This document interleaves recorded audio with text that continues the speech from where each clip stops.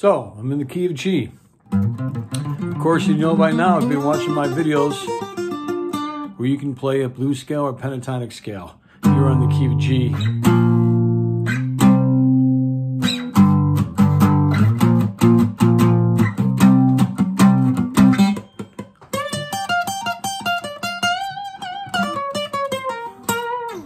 All right, I can play the G, I can play the pentatonic with the extension, without the extension. You all recognize the jam part of this song, the song, what it is.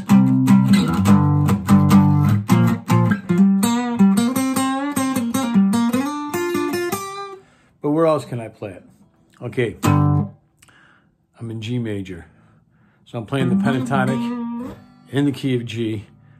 So go to that G, make the chord, and just go to the G note, go down 3 half steps. You're at E. Make an E minor chord.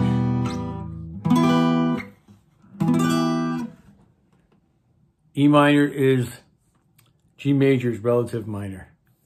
I can take the pentatonic scale or the blues scale, whatever you want to call it, for whatever key that is. I mean, whatever song it is that's in the key of G, right? And I can also play a solo in E, okay? That's how easy it is. Let's do a 1 with a relative minor.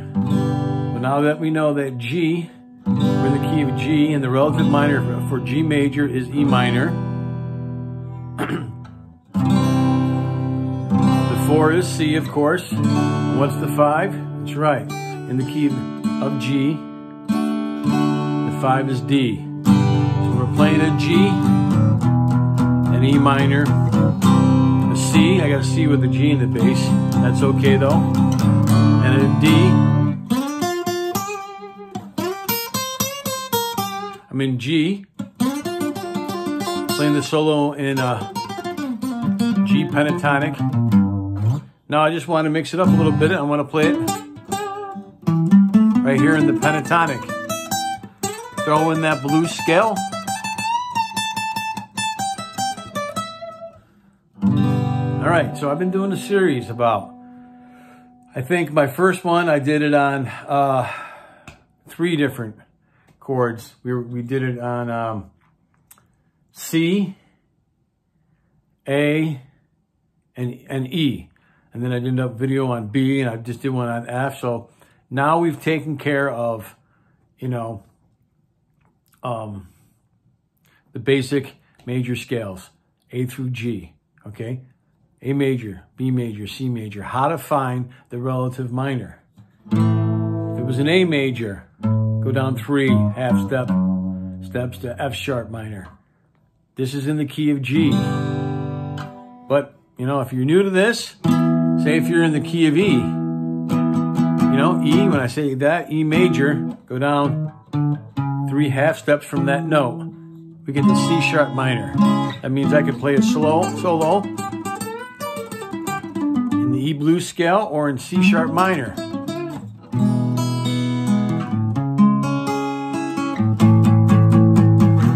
This one's in G. G major, relative minor is E minor. So if you're tired of soloing just in the key of the song that you're playing in, use the relative minor. Okay, you could even get away with using the pure or the natural minor. My teacher used to call it a pure minor, as opposed to a pentatonic, which is just 5 different notes. Okay, whether it's a minor or a major. You would call it a pure major, natural minor, but we're dealing with G major, and you can use this E natural minor scale or the pentatonic for whatever floats your boat, whatever you feel like improvising, playing with. And it's the beautiful thing about music, the beautiful thing about the guitar. You know, I found out recently that I always thought that the modern guitar was a around 1870 in Spain. But they even go back a little further than that to like the late 1700s, and they called it the romantic guitar, and that had 6 strings. And it was smaller, had about 14 frets. I mean, this is a hybrid. And I have, what do I have? I should know this by now. Do I have, yeah, I have 20 frets on this. I can plug it in. Got some stickers on there that my daughter put on. This was her guitar, and unfortunately she stopped playing after 4 years, so she's let me use it, but I don't want to take off the stickers. Got her a good deal on this. But that modern guitar goes back even to the late 1700s. And before that, they called it a Baroque guitar, like the Baroque period. And it had 2 sets of 4 and then 1 string. So it was like 11 strings. A lot of guitars had 12 strings before we came to the 6-string guitar. So, you know, whoever invented this system, it's just wonderful. I notice a lot of people now are using that extra. Let me tell you about the Baroque guitar though. Again, it didn't have the low E. They added the low E. It had the high E, and they added that low E. But this,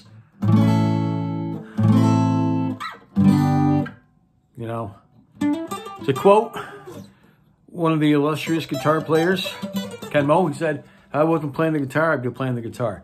So G major, E minor. So even if we're doing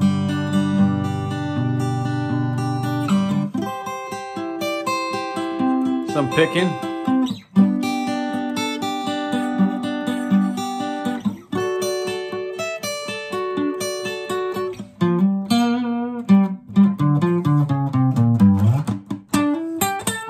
I just went from the G pentatonic into E minor, or E pentatonic. The minor scale would be one position of playing it right there. So I'm pretty much going to conclude the series that I went A through G. I could maybe I'll do some flats, and maybe we'll go from minor to major and so on and so forth. But I think that gives you a full understanding, some basic theory that you need to know. I stress some theory, not all theory. You get some of these great jazz piano players like the Oscar Peterson, for example, and that guy was just phenomenal. I mean, oh my goodness, and he knew all the theory. And he would say, I think, that he wouldn't really think about the theory while he was playing. So you get to know some theory. You don't have to think about it while you're playing. You're just going to automatically know where to go. You know, I have some options because I know harmonic minors, melodic minors, natural minors. I know the pentatonic. I know the major up and across. That's a pentatonic major. I know those scales. And so I have a lot of different options where I can, you know, hear a song, know what key it's in, you know, or if I don't know what key it's in, I mean, I can figure it out. I don't automatically know. I can, if something's in G, I can pick it out. I might go here first and then say, oh yeah, I'm in G, because I can hear it. But if somebody plays that note, I don't know it. Some guitar players do. One of my teachers knew, I mean, he heard it, and he can just tell you all the chords, complicated chords, jazz chords, 11ths, minor 7 flat 5s, 7 sharp 5s. Just, you know, I don't have that gift. I guess not only a gift, but he worked a lot harder than I did, and he was a big advocate of theory, fundamentals, at least, to know that stuff. And he was a touring musician. You know, he got to play with 2nd generation Platters, man. And I was really honored to get to learn from him, because he just was a phenomenal player and teacher. And so I'm just trying to bestow my love of music onto you guys, the viewers. And I just love doing this. You know, I'm semi-retired, was a school teacher, and I wasn't a music teacher. I taught English, but I just really love doing this. And I hope that you guys are benefiting from this. And if you are, please like and subscribe, and keep playing and have fun.